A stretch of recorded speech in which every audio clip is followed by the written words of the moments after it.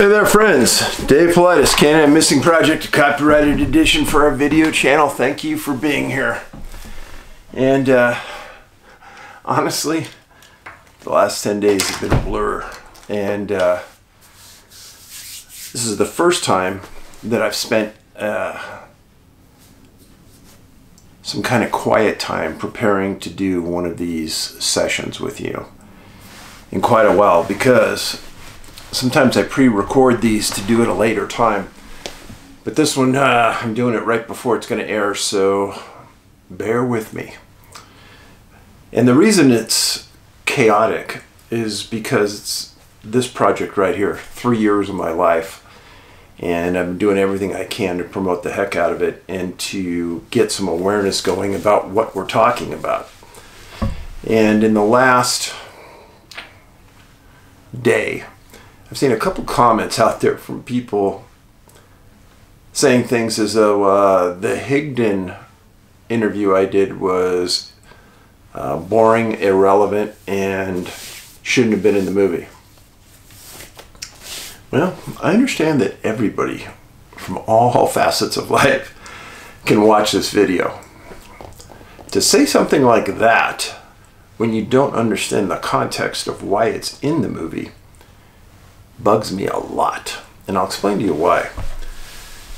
I can't tell you the thousands of hours of prep that went into that movie and the decisions that were made about what is in it and what was out of it.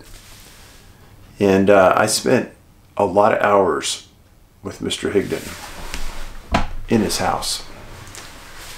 And he and his wife are two of the nicest people you could have ever met. I feel a better person to have met Carl. Do I believe his story? 100%. Do I think it's relevant to the story I presented in the movie and our research? 100%. And there was really no question if his story was going to be in the movie. When I interviewed the city attorney in Rock Springs, Wyoming, and he's in the movie, and he said, "Yeah, Dave, I remember that story. Yeah, it's totally relevant." And Mr. Higdon, 100% honest. And when I asked him about the amount of evidence that is normally in abduction cases, he says there's none. But this is one of the cases where there was evidence. And that's another reason it's in the story. And if you can remember how Mr. Higdon stated that he entered Earth again and how he arrived on terra firma, therein lies the epiphany for me of that entire story. Hurt his shoulder, etc. Now, if people don't know my research and you just watch the movie, it might seem as though there's a great amount of unrelated facts that I throw at you. For somebody who understands my research, I hope you get why everything was in that movie. And we strung it along piece by piece for a specific reason. But it does, honestly, it does bother me. Because other people will read this individual's comment and think, "Oh, well, that was stupid of him to do that." Whatever. But I'm exhausted from doing interviews, and I just hope that people get it. And I've read hundreds of comments up to now, and I'll read some to you tonight, that I hope stay consistent. And I'm blessed that all of you out there who have seen the movie, I hope you do take the time to put an online review on some platform, on Amazon, wherever, would be appreciated. But one consistent comment, I would say in a large percentage of the reviews I've read, is that people have stated they've watched it at least twice. Several people stated they watched it 3, 4, and 5 times. Some people are saying they're going to watch it over Christmas. The intent behind the movie was to give you a load of facts, associated facts, and let you come to your own conclusion. And the movie has a lot of content that's never been seen before. So I didn't throw in a lot of fluff like a lot of documentaries do who don't have a lot of content. That is the reason that so many people are saying they're watching it multiple times. And I can tell you that the first time I watched it, after we put it all together, I sat down and watched it 3 times because I wanted to make sure it all flowed, not in my mind, but in other people's minds as well. So, if you haven't purchased the movie yet, take a screenshot of this or pause the video that I'm making and look at this and copy it down. But you can get DVDs and Blu Rays directly from our own online store. And if you want an online version of the movie and you can watch it right now, go to iTunes, Amazon, Vimeo, etc. There's the link. We have another huge thing that's going on. This is really going to be big. In Golden, Colorado, just on the outskirts of Denver. I'll be flying in for it. And it's going to be starting Thursday, January 12th. We just added a huge event. This is all sponsored by the Sasquatch Outpost in Bailey, Colorado. This is the flyer for it. And we added this Thursday night event. I've never done this except at a premiere, so it's going to be a first. What are we going to do? We're going to play Missing 411, the UFO Connection, in a beautiful theater in Golden. And then we've got a lot of time. We're going to sit down. I'm going to sit at the front of the audience, and I'm going to answer your questions about the movie. Talk about some stories that we haven't related to the movie, and hopefully have some fun. Well, that's Thursday night. Friday night, there's a meet and greet in Golden with me and Harvey Pratt and a host of others. And then Saturday is the conference where we'll be putting on presentations. Jim Myers from the Sasquatch Outpost, Jim and Daphne are putting this on. I've worked with them on it the last time I was there in Colorado about a week and a half ago. I like the facility, I like the location, and the town of Golden is awesome. If you've never been to Golden, Colorado, it's like a old town downtown, but it's really nice. There's a lot of places with great food and great atmosphere, and thanks Jim Myers for putting it on. The Sasquatch Outpost, you go to their events section and you'll find it, and hope to see you there. So, in today's segment, got some interesting letters. And here's the first one. Hey Dave, I was so excited for this movie because you only deliver facts. 99.5% of the shows or reports on this subject have a narrator that just leaves you hanging until the commercial is over, only to discover that they don't give you any definitive answer in the next segment. No one ever delivers an opinion. I ordered 2 Blu Rays but couldn't wait, so my buddy and I both ordered from Amazon. Flawless process to order. Thank you, Amazon. I have an electronic media degree from the University of Cincinnati and another from the College Conservatory of Music. However, I'm not music performance type, rather broadcasting with a touch of film. I also have an MS in criminal justice, just the same university, so your background is fascinating to me. Anyway, here's my review. I've watched it 2.5 times so far. The movie is a full report of an abundance of information. In real life, I can tell you have way too much info for one movie, hence several books. So I love the chapters because you can just continue to go on to the next movie with the next chapter. The movie is well paced. Music and lighting are good. Camera shots are great, slow and smooth. Better than many high-end camera operators in the business. I understand the filler with the landscape shots. I mean, people disappeared, so besides interviews, you must have filler. I really like the fact that you went to the areas and stood where the event took place. And just so people understand this, I could go 10 miles down the road from my house and stand in a field and say, oh, this is British Columbia. No one would ever know. But we don't do that. We go to the exact location to film. And I have never learned so much in my life from going to locations, talking to the people that were associated with the disappearances, or people who knew what happened, or meet the sheriff. You got to go. Costs a heck of a lot of money to get a crew around the nation, and we filmed in 2 countries and 8 states for this film.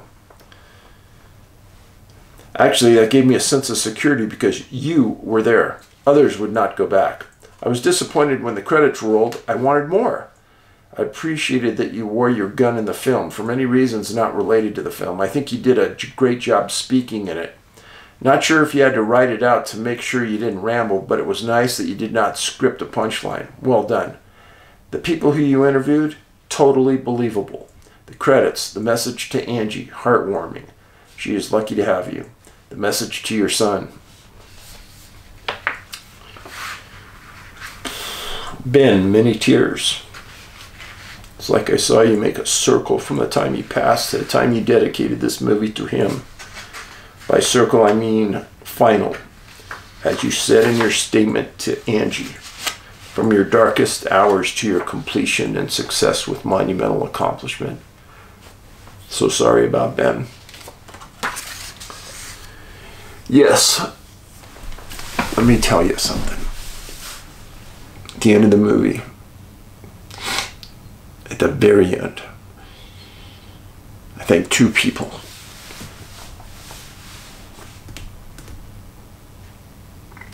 I would not be here. I wouldn't be here right now talking about this movie if it wasn't for Ben. I know. He set me up for success. I couldn't have done it.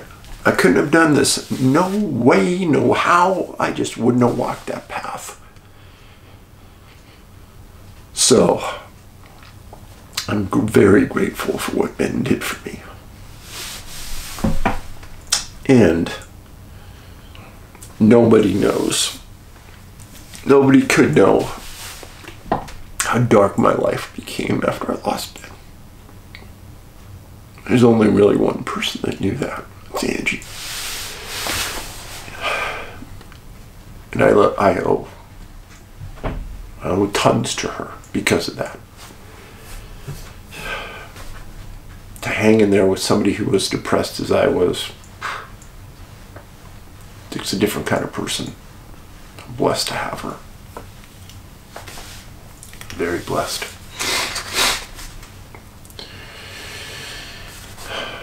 Hey Dave, next letter. Hey Dave, I love the UFO Connection. I've already watched it 3 times in the last day. I showed it to my girlfriend last night, to my mom and dad today. The part where the alien passes the pills to that guy and he is beamed up to the spaceship with elk is great. I believe his story because it's very similar to what Bob Lazar says about element 115. You know, it creates a force field around an object. That's probably why his bullet dropped to the floor while trying to shoot the elk. Again, great job. I was eager for months waiting for December 13th for a new documentary to drop. P.S. I also really liked the Missing 411 The Hunted. The first story was great.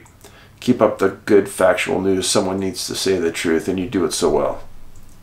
Thank you. Thank you very much. This next letter, I titled it Viruses.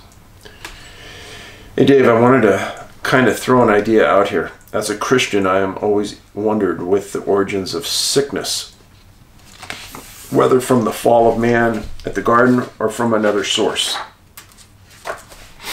It would seem to me that the UFOs, with the taking of animals and humans, and God knows what else, that I would actually assume as a Christian that they are satanic forces operating in the heavenlies. With the newest insight of your documentary, I would go as far as to speculate that viruses and human disease may very well come from them. I believe their mission is to also create human hybrids, as well as Jesus said that the times we are in now are going to like the times of Noah again. And the time of Noah was very unique due to Nephilim operating on earth. Anyways, I don't know if that's what you are getting at subtly in the documentary, but the elk with prion disease is certainly a very good find. When you really think of the idea of a virus, a floating code that has no benefit whatsoever to the human, but only seeks to destroy or just programmed to destroy and cause pain and suffering, in my mind, I go and conclude that it is satanic in its very nature. Anyways, I just wanted to run that by you. I knew you were busy, so I won't bother you much. I hope you're doing well. Take care. Well,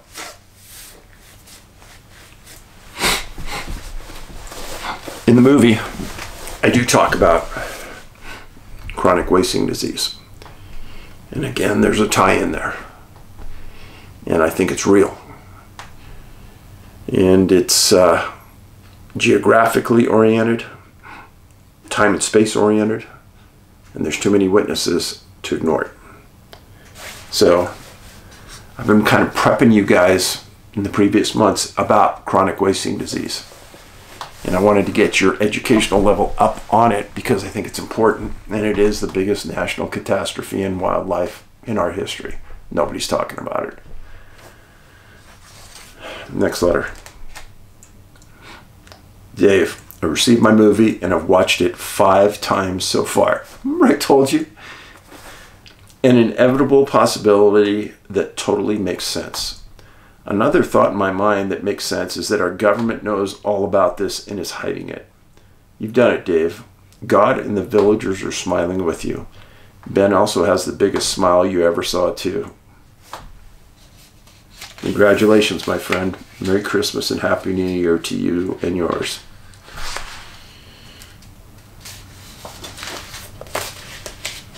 I hope I made somebody happy with this. So, everybody remember there was a big talk in the last 2 weeks about a 20-something-year-old college student missing in France. He's an American. His name was Ken DeLand, and his parents had stated that he went on an excursion, cell phone went dead, police were trying to track their credit cards, and he was living in France at the time, kind of on an exchange program. I haven't said much about these cases, but I think it's important to talk about it. He was a missing person for a while. In one article I read on this case, it said that his mental outlook was questionable. And right from that one statement, I knew that this poor guy probably had some type of mental issues going on, probably. And as I've stated 100 times, anyone can go and drop out of society for any reason. If I had 30 minutes with Ken, I would sit down with him and I would say, your parents love you beyond belief, beyond your understanding. When you stopped communicating with them, you took a part of their soul with you.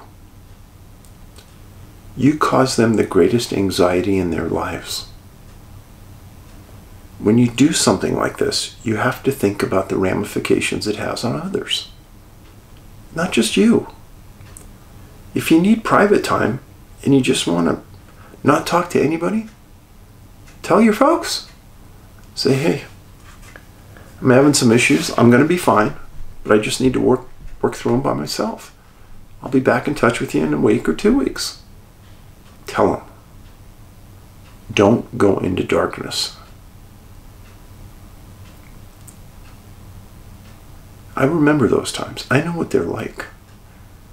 I remember when I hadn't heard from Ben in several days, and in my heart I knew something was really wrong. I knew when I called Los Angeles police that there was a very good chance I was going to hear back later on that night that Ben had passed on. Those moments are the worst of my life.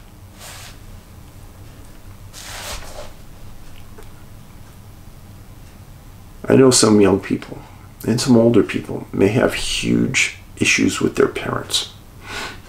But understand something. We are all people. We are all loving people. And I don't care what you say.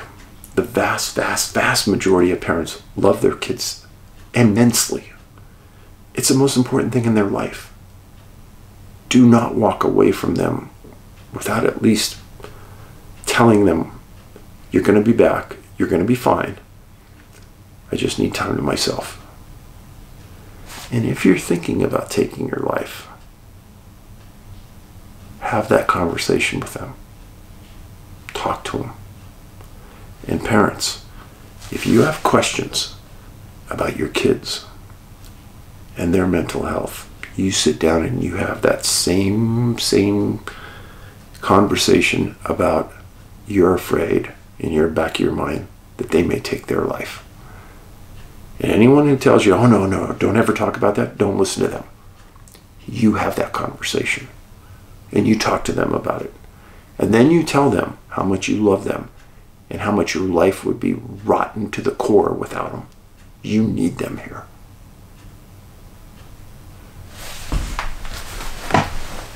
I don't want to preach, but I do want you to know these are important topics these days.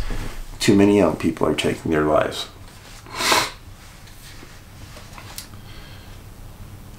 And this leads right into this next letter. Hi Dave, let me start by saying how much my son and I love and loved your research and content. Thank you for what you're doing to get people aware of these topics. I remember the video you posted on YouTube at the beginning of January, very shortly after Ben took his life. My entire family, being fans, were crushed by the news, and you and your family and Ben were in our prayers regularly.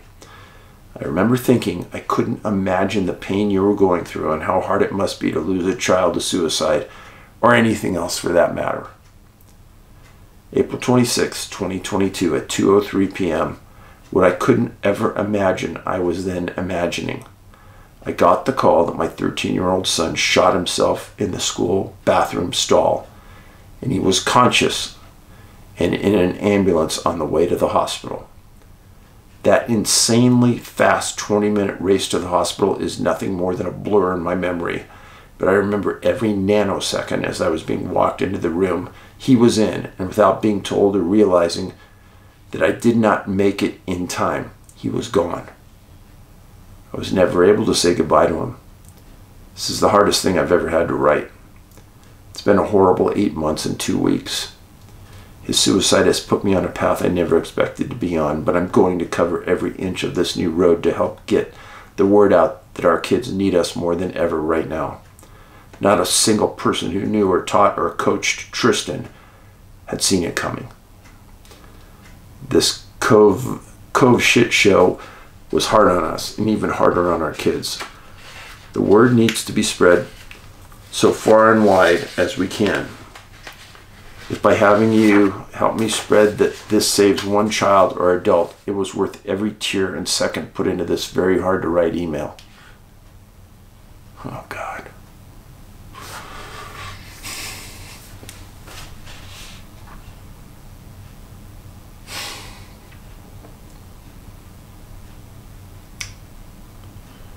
This is the obituary on his son that I found. Tristan Armati, 13 years old, from Ishpeming, Michigan. Tristan was born in Ishpeming on August 27, 2008, the son of Jamie Ann and Marie and Stephen Armati. Tristan attended the Aspen Ridge School, currently in the 7th grade. He was active in sporting activities including football, basketball, track, and baseball, along with being a competitive mountain biker and member of the Start the Cycle. Tristan also enjoyed bowling and being at camp, hunting and fishing, Many will remember him as a super fan of the Westwood Patriots, and like his late grandma Nancy, he was an avid Michigan State Spartans fan. Tristan was a member of both the Crossbridge and North Iron churches in Ishpeming and the Sault Ste. Marie tribe of Chippewa Indians.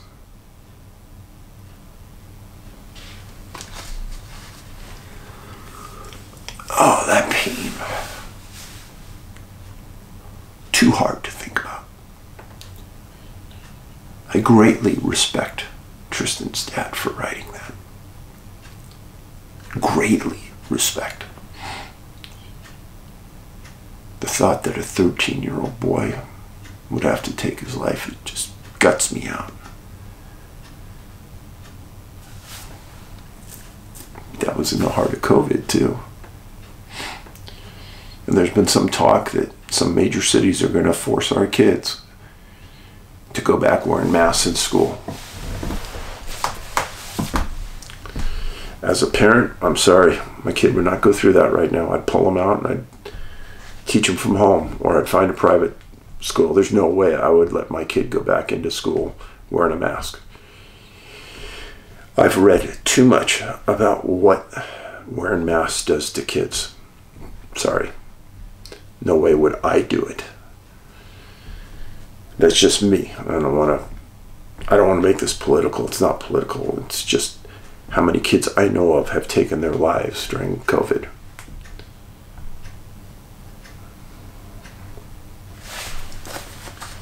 Very, very saddened by your loss.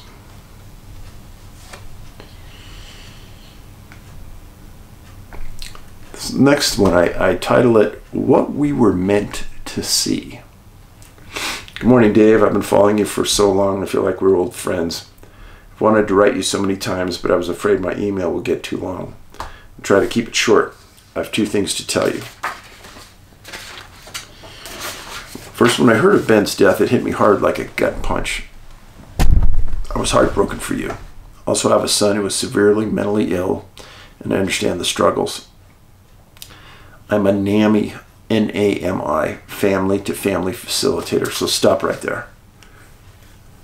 I have a binder about 5 feet from me, from when I took the NAMI class. Like I've stated before, anybody who has mental illness, family member who lives with someone who has mental illness, either one of those, you both need to get into a NAMI class. It's free. It's one of the best classes I've ever taken in my life. I highly recommend the class to anyone with a loved one or mental illness. The class is free and is more than people can ever imagine. 100% agree. 100% agree. 2, the same day you announced you had gotten Huck, my husband and I found an abandoned, lost Great Pyrenees way out in the country. Nothing but ranches and farmland for miles. She was standing in the middle of the road. At first, my husband thought it might be a sheep. We picked her up and took her to a vet. She did not have a chip, but she did have heartworms, which we treated. We named her Angel, and I believe she really is an angel. I also believe she was a working dog before we found her. Today, you shared more information about that amazing Pyrenees that saved his flock, so I just had to send you my Great Pyrenees story about my angel. Here's my Facebook post about it. Oh my God, you won't believe the morning I just had. This morning I went out to feed the chickens. When I opened the gate, my rooster Romeo darted out before I could stop him.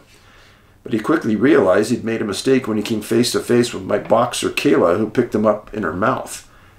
Romeo quickly escaped without injury, but this time my husky buddy heard the commotion and decided to join in on the fun and chase Romeo around the backyard for a bit. All the while, I'm running behind this crazy group yelling, Kayla, buddy, no, no. Then my great, big, beautiful Great Pyrenees Angel came to the rescue. She's a herding dog, so she went right to work and helped me herd Romeo around behind the barn and next to the chicken pen. She kept him there and made the dog stay back. At this point, Romeo, scared to death and got nearly cocksure of himself as he usually is. He just hunkered down and curled up by the fence and let me pick him up and put him in the back by the chicken yard. Well, that was exciting. I guess I've had my calisthenics for today. I hope my email isn't too long, and I hope you enjoy my angel story. Yeah, I did. It's a great name for a Great Pyrenees angel. In a lot of ways, Huck was an angel for me. So, things you are meant to see. Now in life we have these crossroads. Now maybe if this lady had left 10 minutes earlier, Angel wouldn't have been in that road. She wouldn't have seen him. And it just reminded me of a story that happened just the other day. Angie and I were in Colorado for a big family gathering. And we had some downtime. So some family members went to this very small city in Colorado. And they had this little antique store. And we just were walking through the antique store looking around. And I walked around the corner, and sitting on this stand, staring right at me, was a book about Montana fishing. The book was 50 years old. Angie's brother walked up and goes, "Dave, you're meant to see that." I started to thumb through it, and I thought, I don't have time to go through all this book. I'll just buy it. So now it's sitting in my bookcase, and come summer, I'll read it. But I think that, like you said, I think I was meant to see it. It was meant to be there. And just like this lady, she was meant to see Angel. And how many times in life that we call that maybe a coincidence? But was it really? Or was our path maybe defined our path at birth, or maybe our path was defined in the last couple of weeks, that we were going to walk by that place at that time and find that dog or find that book? Who knows? New letter. Hey Dave, I'm a new subscriber to your YouTube channel. I love the channel and your Missing 411 shows. I'm patiently awaiting Missing 411, the UFO Connection. I live in Whitehorse in the Yukon and have a couple of stories that I wanted to share with you. Both of those occurrences happened in 2014. If you've never been to Whitehorse, you need to go. It's a unique city. I like it. I've been there 5 times, 6 times.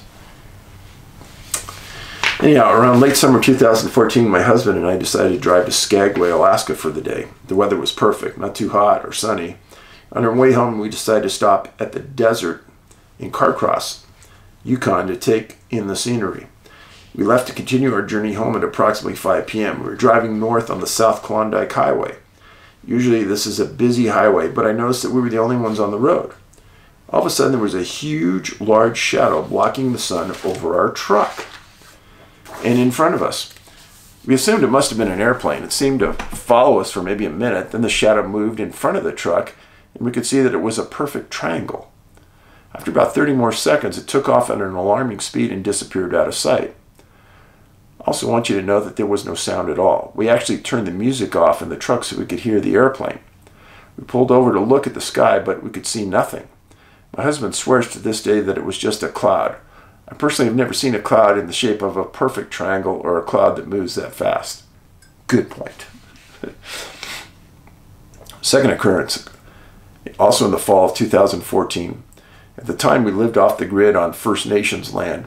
It was a very peaceful area with lots of wilderness around us. We had a neighbor that would let their horses roam around, and they would often come to our house for treats. My favorite horse was a big white draft horse. He would often wander over and wait at the back porch. On this day, I was reading a book under my open window. It was an overcast day, but warm enough to have all the windows open in the house. The next thing I hear is a thud, thud, thud outside my window. I assumed that it was my favorite horse coming over for treats. I thought to myself that it was weird how fast that horse was moving. I got up and went to the back porch to see the horse, and there was nothing there. Then the smell hit me. It smelled worse than anything I've ever smelled in my life. It was so strong my eyes started to water. My husband told me it was just a bear. I've been very close to bears, and they do smell bad, but nothing compared to what I smelled that day. I told my neighbors about the experience, and they said it was just the Sasquatch that lives in the area. They told me not to be scared, and they are the protectors of the forest. Unfortunately, I'm still scared of them. I hope you enjoy these stories. If you're ever in the Yukon, I would love the opportunity to meet you and possibly get one of your books autographed. Happy holidays. Thanks for that story. Happy holidays to you too. I'd like to hear how and why your neighbors think that was a neighborhood Sasquatch. Do they have some story there? I don't know. Hey Dave, this might be a little longer than you like, but here you go. Movie 3. I watched the latest movie the other day and wow. I don't want to speak too soon, but it actually looks like progress is being made in understanding what could be going on in at least some of the cases. The drop-offs of victims and potential victims in the case from the movie really make me think. Assuming that these things, whatever they are, have an understanding far beyond ours and act in a way that is efficient and achieves certain criteria, think not being seen when they don't want to be seen, I often have to wonder why they drop people in the way that they do, especially if they aren't above actually landing and talking with humans like in the movie. Is it as simple as saving time? Is that even a limitation to them? Why? You would think that if they could manipulate gravity, they would become more flexible to them, which brings me to my next point. Aha, but hold on a second. Hold your taters.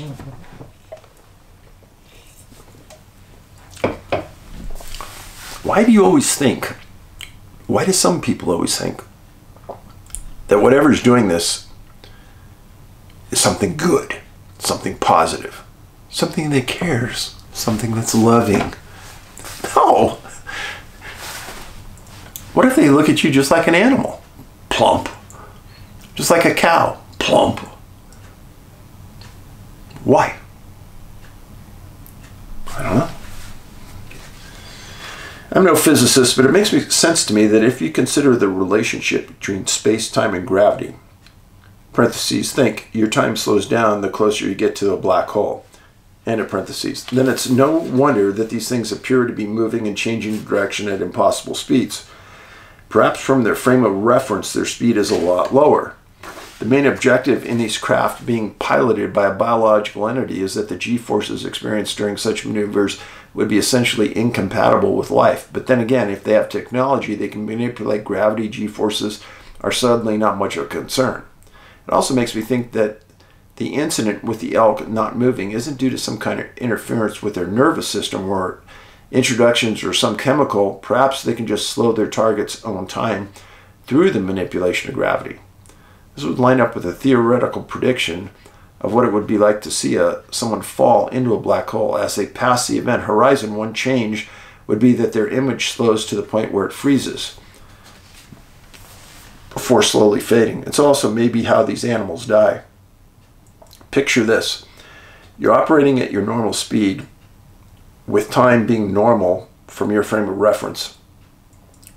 You use your device to manipulate the gravity or whatever in the vicinity of the elk so that their time slows way down to the point where, from your point of view, they aren't moving at all. This would mean that for every second that the elk believes is passing, a huge length of time would be passing for you. This is believed to be roughly how relativity would work when it comes to time being different from the reference points of different observers. I wonder if it's possible that their victim beings die because there's a difference in the speed of the flow of the time between them and the general rate on Earth. What if while they're exposed to this, they can expend most of their lifespan while everything else on Earth is proceeding at regular time? I can think of a few things that might disprove this, but I figured it was an interesting thought. Yeah, it is. Anyway, I can't express how glad I am to see you doing well lately. I can say from personal experience that getting a dog can help so much with getting someone out of a dark place. I completely expected that beautiful tribute to Ben in the film, and I'm happy you've had a partner that has supported you through what I would guess is the hardest times a person can manage. Also, I would like to ask you about something that I see so often that I'm curious as to why it's said at all. Please don't take any offense to this. I'm not making accusations, simply wondering what the hell people are all about. I'm sure you've seen the usual hater types in the comments section and other people's missing persons videos. Thanks for removing that kind of stuff in yours. Our community is great. It's abundantly clear to me what kind of person you are now, and whether that's who you've always been or who you grew to be, I greatly respect you for being that person. You're an empathic individual who doesn't just see a missing person's case and feel bad. You're persistently researching, making context for the human intelligence side, educating people on the severe, often unseen epidemic of mental illness that is ravaging lives and leaving people broken and alone in the government cage. And the most incredible, providing genuine hope and a light at the end of the tunnel for people suffering from these things. I read countless comments the other day on one of your videos where people who don't even know you at all, personally, real life, otherwise, say that because of you, your work, they were lifted out of their depression. We tell the depressed to know that their life has meaning. But it's on a whole other level with you, Mr. Paulides. Your life is meaningful to not only your close contacts in real life, but you have made trailblazing achievements in the investigation and popularization of the details and the most mysterious disappearances in the world. And although other channels may seem to parrot your information and not do much research at all, a good number of these channels still make facts known to be a completely different audience who might have seen this information if they weren't aware of the personal outlets of your work, your radio appearances, and discovery, etc. To open up for a moment, I've watched your channel from the moment you started these weekly uploads. The ones featured you in a room outdoors and reading cases. After Ben, I was genuinely worried that if your path went to the wrong place and people around you weren't as great as I know now that they are, you may have had blinders on, as people often do in those situations, not thinking of how things will affect others, and might have considered following your son. This would have been a horrific tragedy to anyone who has ever interacted with you.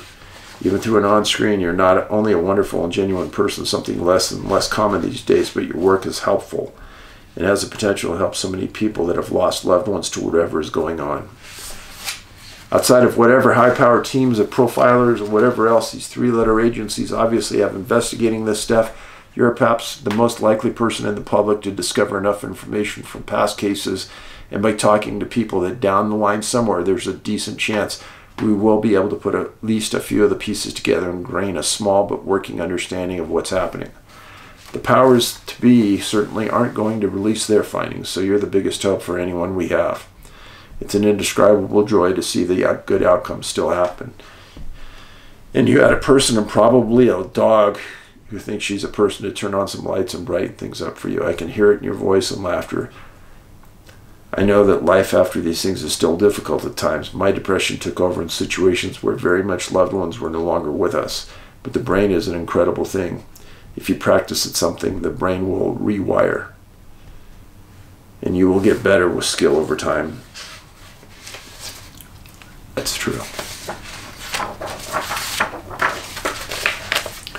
Well, those are the letters for today.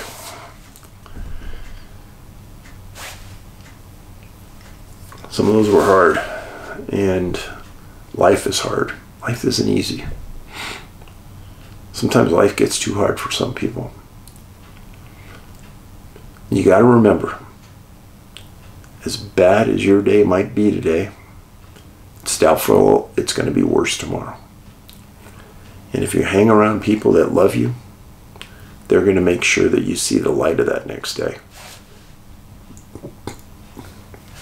I wrote a book called Missing 411, A Sobering Coincidence.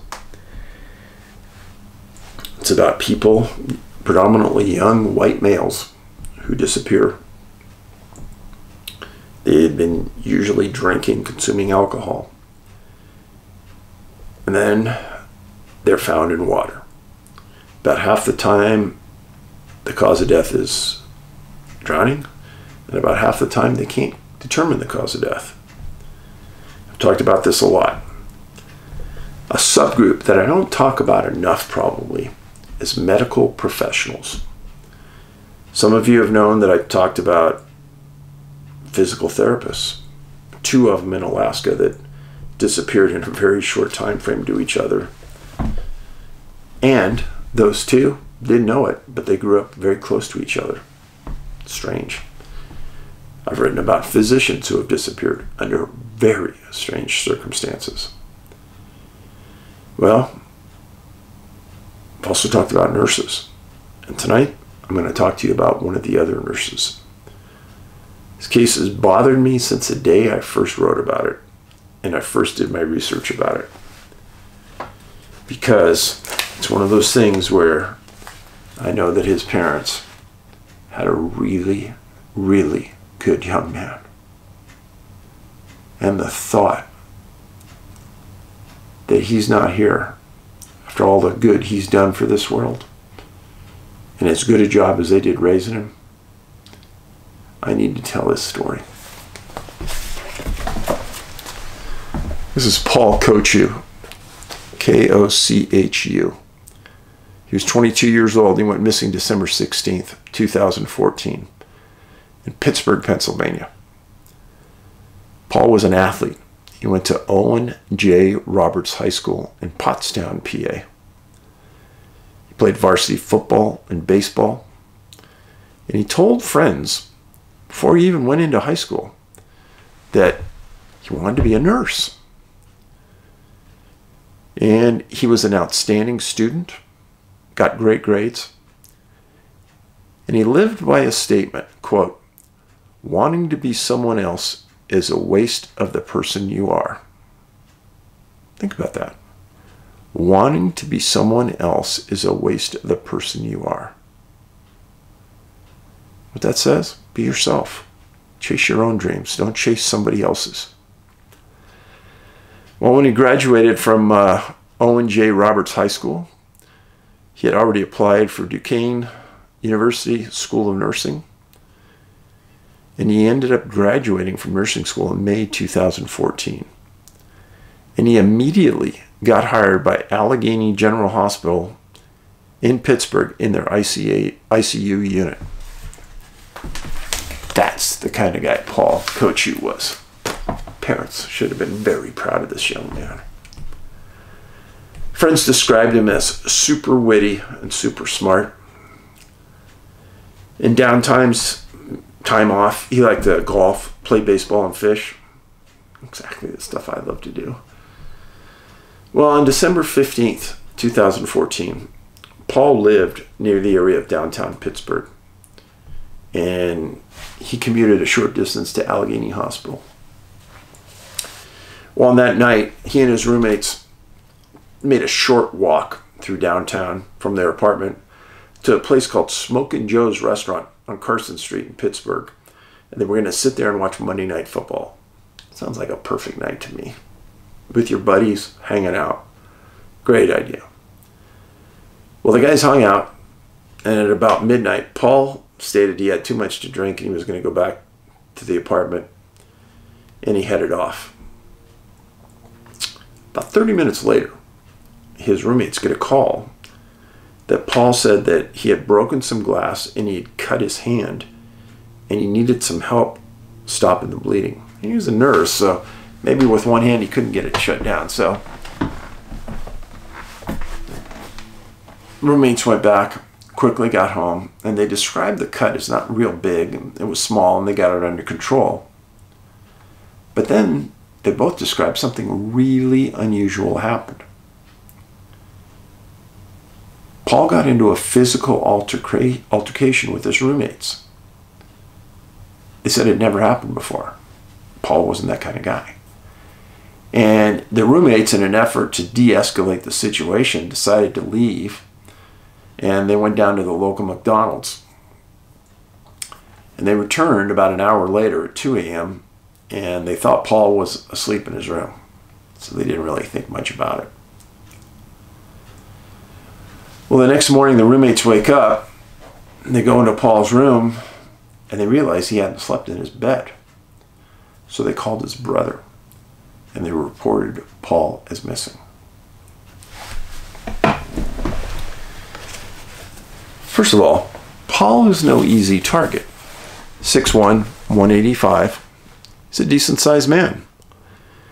And he was in great shape. It's a wanted poster put out by Pittsburgh police. Police were called. They come to the house. They go into his room and they found that his keys to his car, his Volvo, are there. His phone, the keys to the Volvo are not there. His wallet's not there and his phone's not there, but the car is still there at the house or the apartment. They tried calling the cell phone and it goes straight to voicemail, so it was either shut off or battery was dead. Car never moved. And on December 18th, a couple days later, he didn't arrive at the 7 a.m. shift at the hospital. And they knew something was really, really wrong. The Pittsburgh police brought in a series of canines, ground pounders, They found nothing. They couldn't pick up a scent trail. They found nothing unusual. But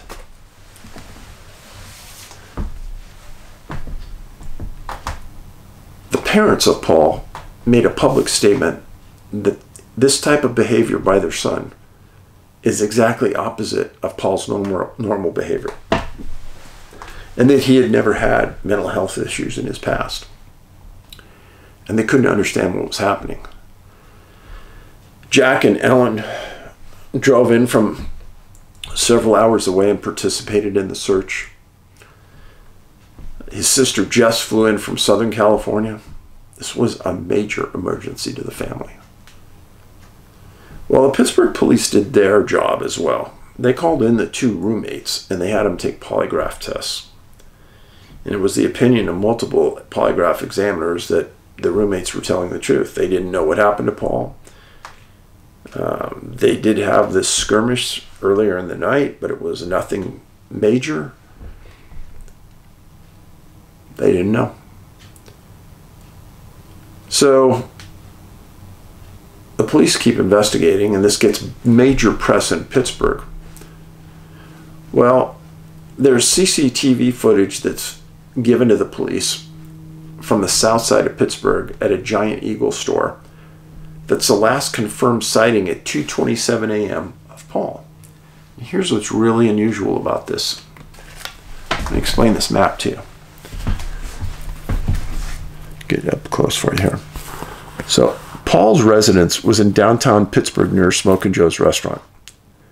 So he goes from the restaurant, goes to his residence, and then about an hour and a half, 2 hours later, he's last seen on CCTV footage about 6.5 miles south of the downtown area at this Giant Eagle store, walking by it. This is out in the middle of nowhere in Pittsburgh. There's no rivers, there's no water, there's no creeks, there's no nothing out there. What would he be doing there? Well, that, of course, is the million-dollar question.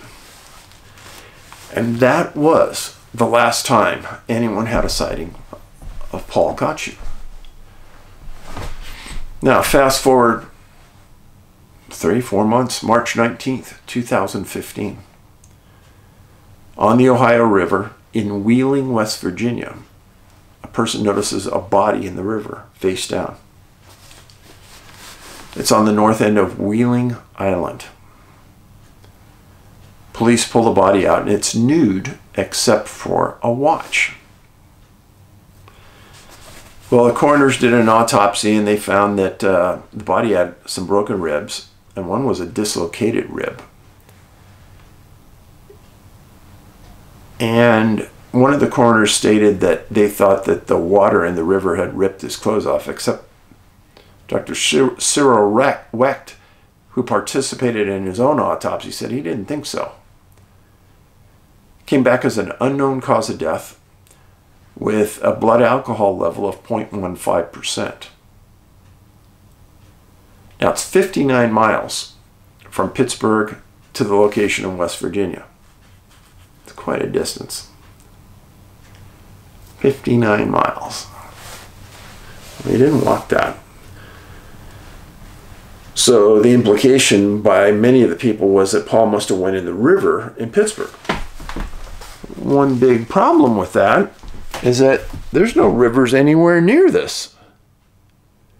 Closest one, about 5 miles away. And how would he get in the river? Nobody saw him go in. He had no mental health issues. One thing that I implied almost is starting 2 years ago now, that it's important where people live and where they grew up. In the case of 2 physical therapists who disappeared in the same city in Alaska within months of each other, didn't know each other, seemingly no attachments to each case, But when I dug into the background of both, they both grew up in the States just a couple miles from each other. Is that a coincidence? Well, I don't know, but that's a data point you need to remember. Now, in Paul's case, he grew up adjacent to the Schuylkill River in northwest Philadelphia. Is that important? I don't know. It's a data point. Now, Paul's family, mom and dad, made a statement that they thought that there was foul play involved. Coroner stated that they had no idea how he got in the river, but that the broken ribs indicated that there was some type of blunt force trauma against the side of his body. Did he fall on something? Did something kick him? Did he get dropped? Good questions. Now, in this incident, think about this, and then I'm going to remember the following points. He was a young, healthy white male, athletic, consuming alcohol, separated from friends. Somehow ends up in the water. There's no path to the water. Nobody sees him enter the water. Canines can't track him. There's alcohol in his system. Cause of death in all of these cases is either drowning or unknown. He wasn't tested for GHB, and parents and friends and family believe foul play is involved. Friends, those exact profile points play out in cases in the USA, Canada, the UK, Spain, and Australia. Many times, the victims in the US grew up next to a river or next to the Great Lakes. Can't ignore it. Cannot ignore it. And I told you about Paul's case because it's fairly recent, just 8 years ago. I know that the loss still plays on his sister and his brother and his parents. But remembering his quote, "Wanting to be someone else is a waste of the person you are." If you believe in the Creator, then you were placed here to do something. You just haven't found out what that is yet. But why try to be someone else? Just be yourself. You'll either be accepted or you'll be pushed aside. But your style, the way you speak, your manner, the empathy you show, it's all important things.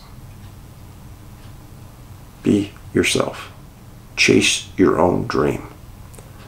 Because if you're chasing a dream that you really want in your heart, few things are going to get in between you and that dream.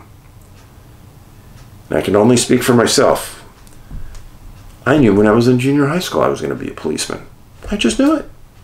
How did I know it? I don't know. All through high school, I knew it. Now, did I ever tell my folks? Heck no.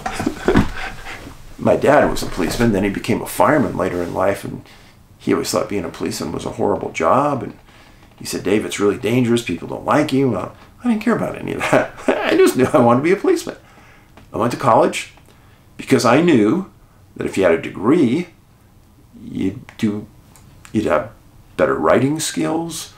If you ever want to do something later in life, you could do it. You'd have the degree in your pocket. So I got the degree. I knew it was important. And then when I was a policeman, I went back to school and got a master's degree. That was all on me.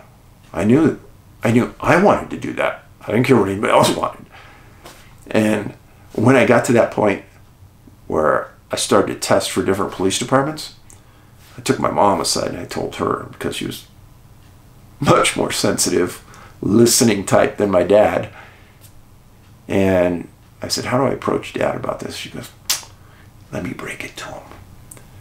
And then the next time I was there, maybe 4 or 5 days later, we sat down around the dinner table and he said, hey, I know you need to do what you need to do, and I'll always accept you for that. He says it's an honorable thing, what you're doing, so don't think it's anything bad. I just wanted you to stay out of harm's way, as every parent would. And then as I went on, my dad was all checked into me being a cop, and we talk about it all the time. So, but I have deep compassion for Paul's family. I don't know what happened. I do know that I've got at least a book and a half filled with this. This story was in Missing 411 Law, Land, Air, Water, and how I tied all of those cases together. So, in the meantime, Missing 411, the UFO Connection, is still going like a rocket ship. Please, if you watched it, post a review online. Tell your friends to watch it, because we need the help. I know a lot of people don't want to read books. I understand that. That's why Ben and I started to do videos. Then we did the movies. And we're reaching a higher and higher audience base. We still got some time before Christmas, and if you're having a difficult time finding a gift for somebody, personal locator beacon.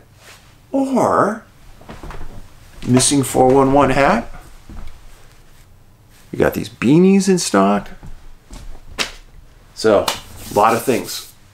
But you are truly important. Thanks for being here. Please share this video online.